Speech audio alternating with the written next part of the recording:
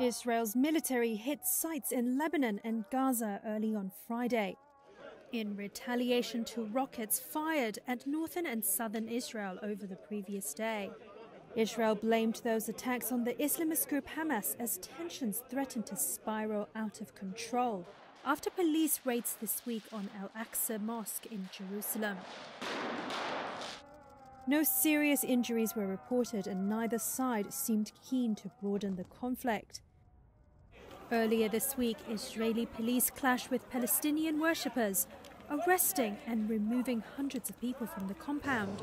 It drew condemnation across the Arab world. The ensuing rocket attacks on Thursday on Israeli towns were the largest from Lebanon since a 2006 war.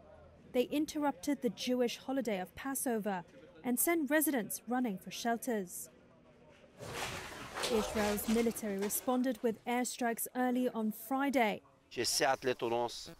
In Lebanon, residents like Abu Hussein said he felt the airstrikes in the early hours and the strike appeared to have left a large crater in the farmland.